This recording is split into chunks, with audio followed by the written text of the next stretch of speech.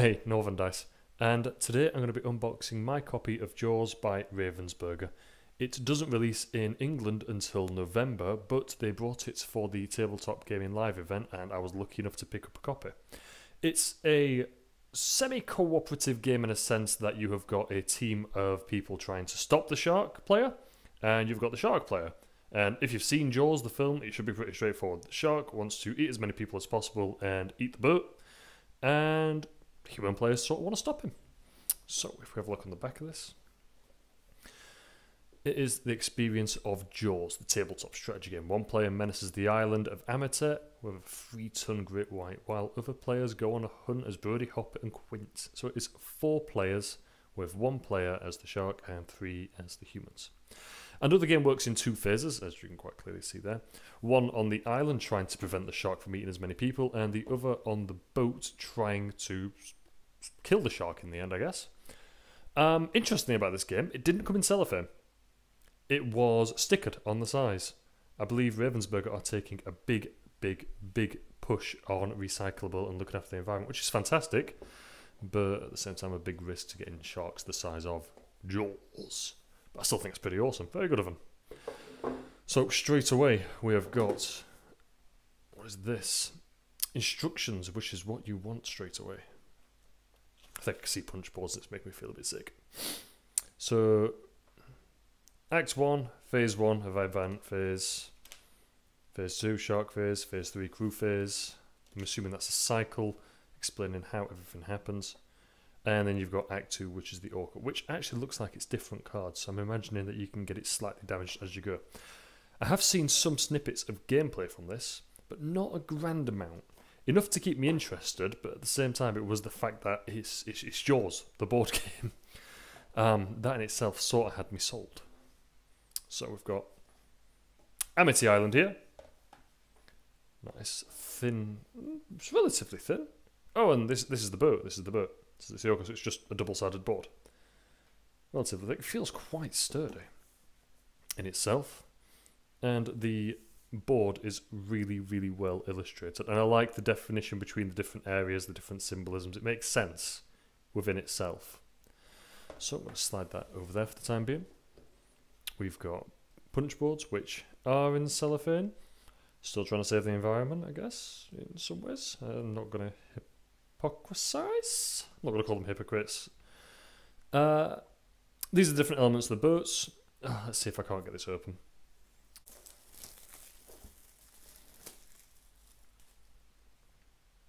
Okay, so this punch board feels really nice because everything's wanting to fall out quite quickly. It's quite thin, but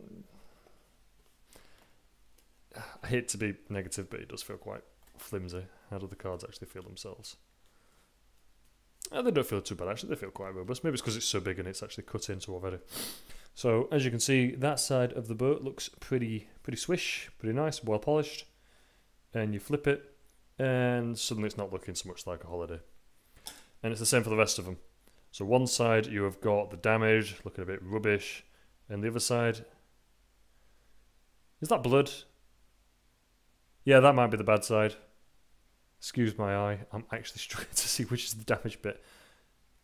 Okay, nice deck chair, bloodstain, and broken deck chair. So I'm going to go with that's partly bad side as well. Maybe it's just mixed up. But it's a nice idea because it shows progressive damage. It's not like you stick a counter on it, you physically flip the tile, which is quite clever. And this is stuff for Act 1 Amity Island. So you've got shark symbols, and these are for the Orca. At least that's quite clearly labelled. It doesn't seem too component heavy. I imagine there's a lot of player decision within it to actually keep these things on and going. But within itself, I'm assuming these are going to be the people who are not having too much of a good time. And these are barrels? Barrels? Barrels? Barrels. Right, let's keep going. So, what else have we got in the bag? We have got... Okay, we've got a couple of turn trackers. Oh, are these information cards for players? So this is the shark. Double-sided for Act 1 and Act 2. And they are barrels. Aha! Barrel, barrel, barrel. So there's Shark in Act 1, possible actions take up to 3. Shark in Phase 2, and it's going to be entirely based on how you do in Act 1. The stronger you get in Act 1, the more you eat, the more energy you're going to have, is going to be another assumption, and we'd love to assume. Hooper, Bodhi, Quint. Is it Hooper or Hopper? I don't remember from the film. That's definitely not a typo. They're not daft enough to make a typo. So Hooper in Act 1 can do all those different things, pick up barrels. And Hooper in Act 2 can do all those things. Very cool. I'm going to go on these are life points because on this side it doesn't have any. And it'd be a bit of a rubbish film if Quint, Hooper and Brody died in the first half because the shark wouldn't really need to eat the boat. It'd be a bit pointless, wouldn't it? Who was it who actually died in Jaws? Who actually got eaten? I got an impression that it was Brody. Although I could be completely wrong, it's been a fair few years. Right, dice. Engraved and indented dice. Very clear on what everything is. No damage, 2 damage, 1 damage. I'm going to go with that these are for the players and these are possibly gunshots. I know that's not how they got the shark in the end in the film, but maybe you couldn't really get a harpoon symbol. Is it a harpoon? No, it wasn't. It was a gunshot, but it was the barrel exploding in his mouth, the oxygen tank. Wasn't it with Jaws 2 where he came back as a robot? Okay. This. It's simple, but so effective. So that is the shark, if we're going to get focus. And I think that is just stunning in its simplicity. It's just a grey, curved off triangle with some teeth.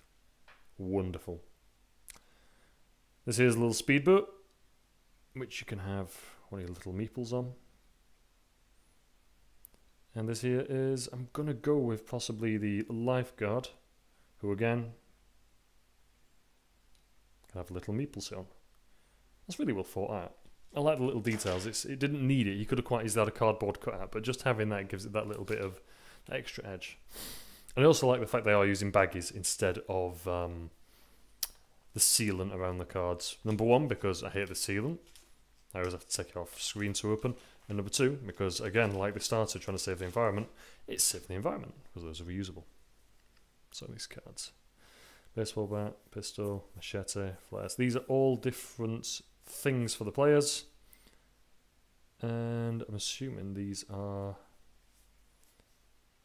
Amity event, things that happen on Amity Island, resurface, shark abilities, that's all going to be for the different phases. The cards feel, they're just cards, nothing too special about them, there's not actually a grand amount of thickness to them, but it's not one of those things that's going to end the game and you're going to get torn up apart. I do like the simplicity of the insert as well. It's going to fit things in and it looks like it was made to fit everything in before being built. It's not like you're going to have a lot of space in the box. So that was my unboxing of Jaws. I am a fan of the meeple and the dice.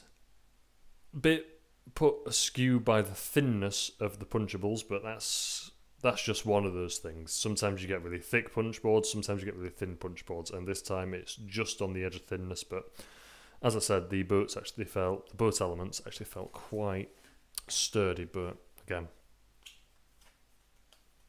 I think I'm just been a bit cynical about it.